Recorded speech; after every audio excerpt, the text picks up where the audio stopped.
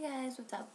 Just really quick, wanted to say that I have a Droid Incredible review coming up.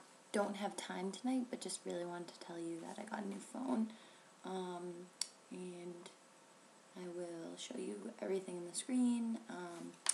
I will tell you how it compares to the iPhone. My sister has one, so yes, I can perfectly compare them. It has all the apps the iPhone has. No negatives so far.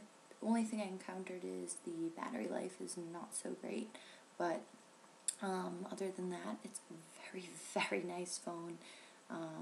Keyboard's great. That's just a cover. It's black. It's thinner. It's thinner than the iPhone actually without the case on. So I will have a really good review coming up for that if anyone's interested. So let me know.